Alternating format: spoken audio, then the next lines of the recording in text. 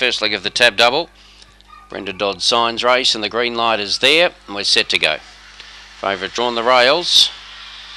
Ready. Racing, Sunday Sipper on the inside, just a fair getaway. Leechwood Lass shows good pace. Going up around the outside was Bellina Gold to be second. The favourite recovers, Sunday Sipper, is sneaking up on the rails into third and fourth there with Into Sam. Around the outer was Call Me Whalen, about 2 lengths to Sorry Murray.